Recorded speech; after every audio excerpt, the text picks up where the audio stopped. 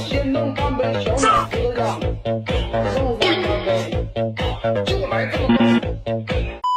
是不是很疑惑，为什么在同一个路口掉头啊，别人都没事儿，你却罚款又扣分呢？其实啊，像这样的情况还有很多新手因为不懂吃了亏。那么今天暴弟啊，就来给朋友们分享3点，你只需要记住我所说的这3点以后，你开车上路想扣分都难。第一，咱们在掉头的时候，如果说路口是这种虚线的话，那这个时候啊，咱们是可以直接掉头，不用等红绿灯。如果说路口是单虚线的话，那也是可以直接掉头，无需等红绿灯。那如果说路口是这种双实线的话，并且没有禁止掉头标志的情况下，咱们必须要等左转绿灯以后越过斑马线才能掉头，否则的话就是扣分和罚款。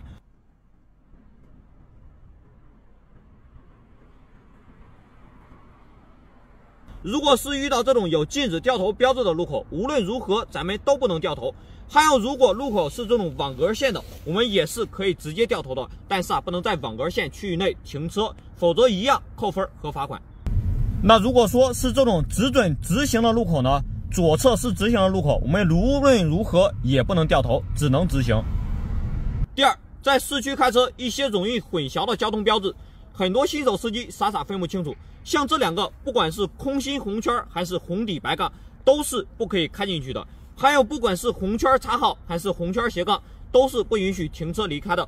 最后，如果看到这2个箭头同时出现，那么红色的一方必须让行，否则发生交通事故以后，红色方全责。第3个，学会认清路边的摄像头，它们的外观不一样，作用也不一样。长方形的盒子加正方形的 LED 闪光灯是抓拍闯红灯、压线以及不系安全带的；长方形盒子加喇叭形雷达是测速用的；白色的球形是抓拍违章停车的，而黑色球形是治安管理方用的，不抓拍。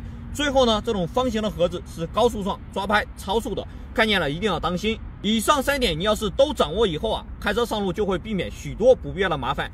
那好了，本期视频啊就到这里。如果说觉得对你有所帮助，记得分享给你身边有车的新手朋友。暴弟呢不求点赞，只希望多一个人看到，少一例事故。让我们一起传递正能量。